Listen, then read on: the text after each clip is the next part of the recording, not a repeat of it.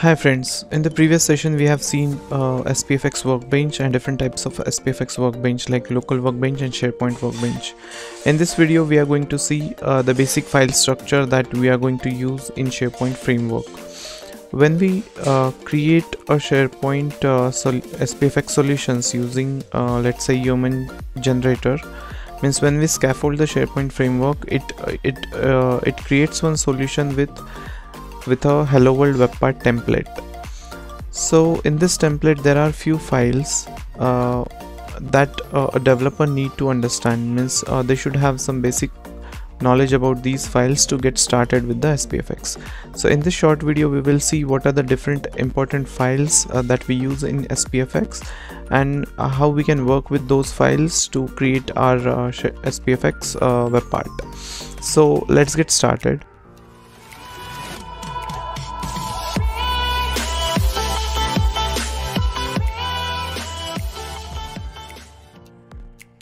So here I am on my blog office365notes.com. If you go to the SharePoint SPFx course, you can find a link for SPFx file structure. So just open that blog, and here on the first image I have mentioned all the important files that we are going to cover in this video. You can go through the entire blog where I have explained you all the details about each and every files in detail. So but for this video we are just going to see about these important files. So let's get started.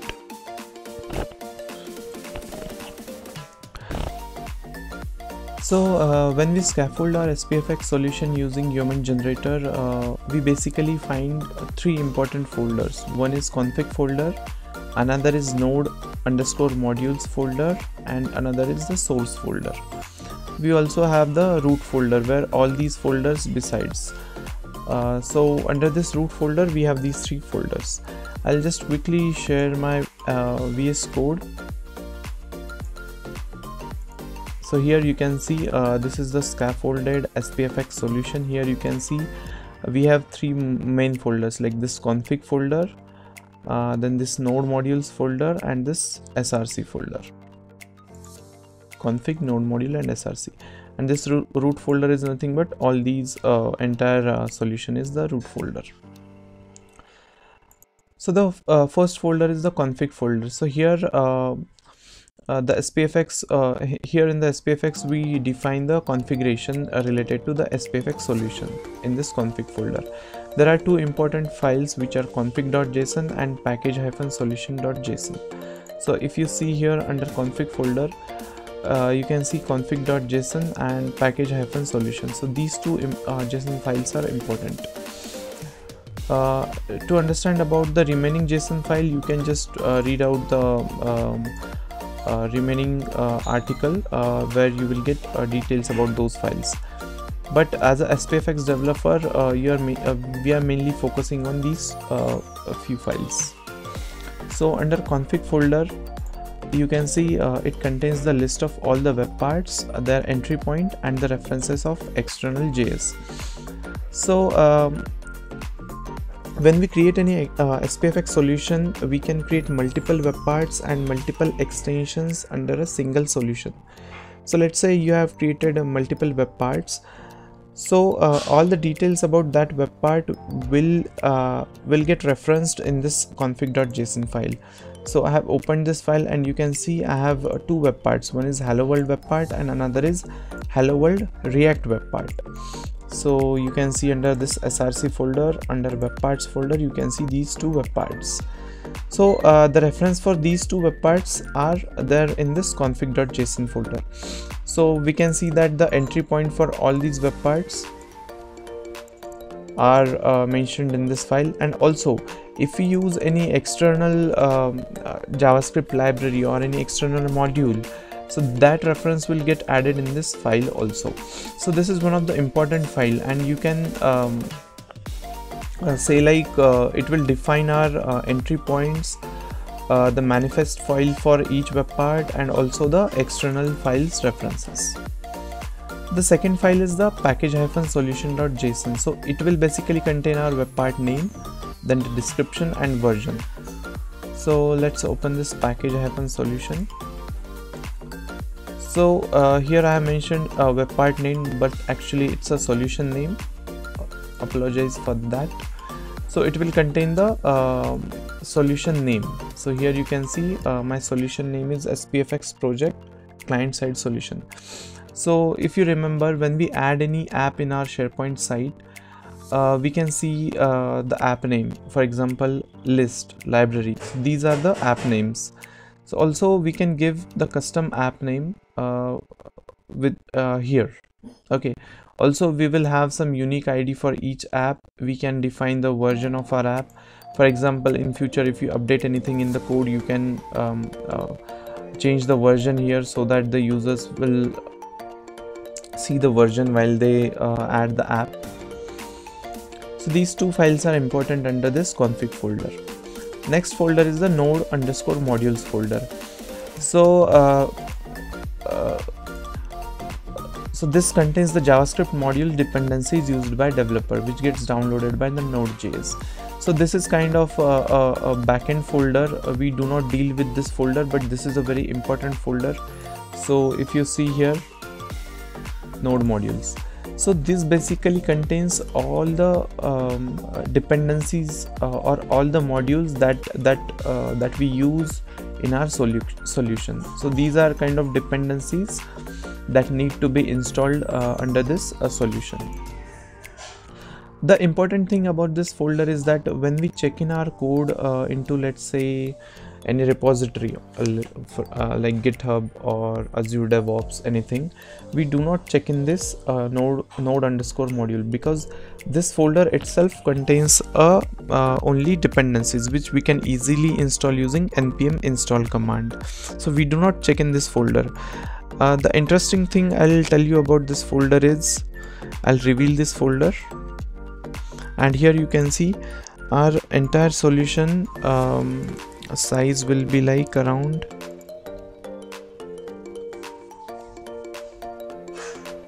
it will be a very huge in size. I'm not sure, but it will be a very huge size. But if you just exclude this folder and this lib and dist will also get deleted when we gulp clean our solution.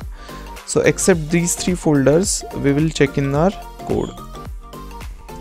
So if you see now the properties, now you can see our solution has size less than a MB. So this is the interesting thing. When we check in the code, we do not check in the node modules, lib and dist folders. This node modules is very bulky. I mean, it may contain around 200 to 300 MB of size. Okay. So node module basically contains all the JavaScript module dependencies. Okay, and it will get downloaded when we install the npm install command to run our solution. Then the next folder is src folder. This is a very important folder because this folder contains all the actual code that a developer writes to develop any app. This folder basically contains the tsx file, ts file, state file, props file, then the scss file and manifest.json file. So these 6 files are actual files that a developer mainly focus on. So the webpart.tsx file is nothing but the file where we write the UI and the functional logic. Also when we want to update anything in our app, we can update the state of that app using this tsx file. And this file will only be available if you are using the React framework. So if I go here under src folder, under webparts folder, you can see I have 2 apps. One is without React and one is with React. So I have created this app using no JavaScript framework and this second app using React framework. So under this React framework, you can see one components folder, and under components folder you can find one tsx. So as we know that React is component based we can say framework. Actually React is not a framework, but React is a component based library. So it will create one component folder, and under that component folder we will have tsx file. But you can see under hello world, which is a no JavaScript framework, you will not be able to see any components folder, and you will also not be able to see any state props files, because that is not a React solution. Okay, so this src folder contains this tsx file, which is mainly used for UI and writing the functional logic, like getting the data from a SharePoint list, updating the data in the SharePoint list, or updating the state of our app so that it will interact with the end user. The second file, which is SCSS file, so this is basically a styling file. Whatever the CSS you want to write, you can write that in this SCSS file. So this is an advanced version of CSS, and we will talk about this SCSS file as we keep on learning this SPFx course. When we write any when we will develop our first solution, we will make use of this file. Then the third file is the state and props file, third and fourth file. So these are basically state and props files, means these file defines the interfaces for our state and props of the app. So if you are familiar with React, then you will easily understand this, but if not, don't worry, we are going to learn about React related to SPFx, means the scope of the React in SPFx. So if you see here, I have created one, means this props file will be by default there. So you can see in this I informs us it's a interface. If you hover over this, you can see interface.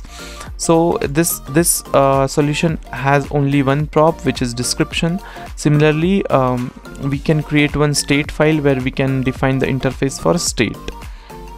So we will come to that point later as we proceed. So just for now, just understand that by default the props file will be there, and no state file. We have to specifically create the state file.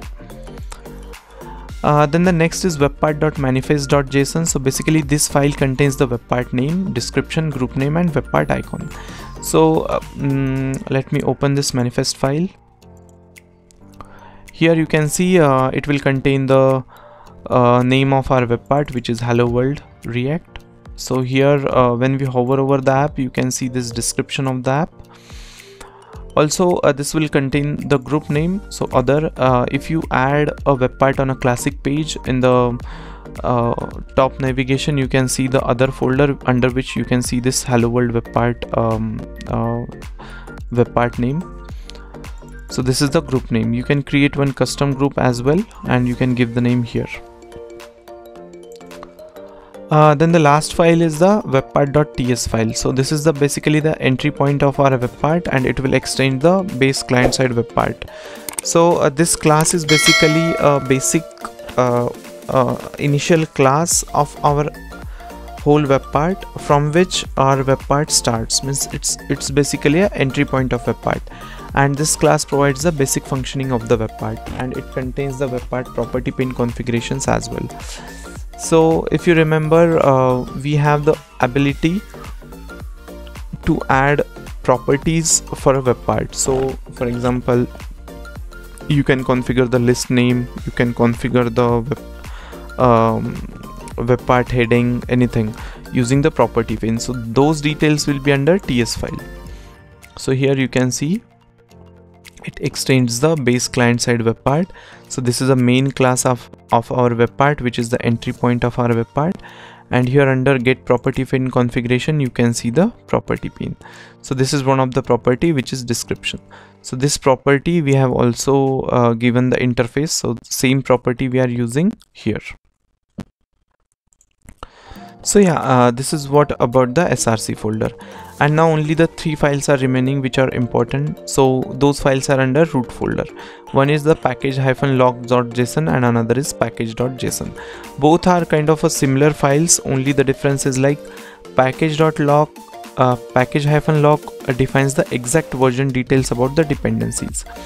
So if I go to the package-log, yeah, here you can see it will define the each and every details about each dependency.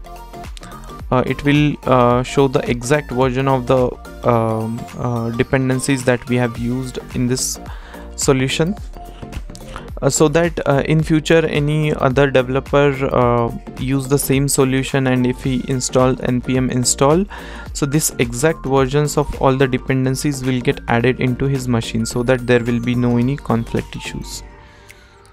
Next file is this package.json. This is a similar file, but there might be the chances that this file may contain the version like 1.1 dot star, like this, so that it just tells about the major version about the package, and there is no guarantee that this will contain the exact version of the web part. In future, if the developer updates this version, or if it gets auto updated, the same will get reflected under package-lock. Okay, so this is these two are those files where we define the versioning of the dependencies. And the last file is the tsconfig.json. so this basically specifies the root files and the compiler options required to compile the project. So this only defines that the what is the root folder of our entire solution. So if you open the tsconfig, here you can see what are the root folders of our solution, and basically we do not update this or we do not edit this, but just for the understanding purpose I'm just telling you that this tsconfig is a very basic file that we have, and it defines the starting point or the root folder, a root folder of our solution. And these were a few of the important files related to SPFx. If you want the details about each and every file, you can just walk through this entire blog and you can see all the details about rest of the files. Yeah, so I hope you're now clear about the basic SPFx file structuring. If so, do not forget to like this video and also subscribe to our channel, and we'll keep updated this course as we proceed further. So subscribe to our channel so that you will get notified for all the upcoming SPFx tutorials. Till then, thanks for watching. Have a nice day.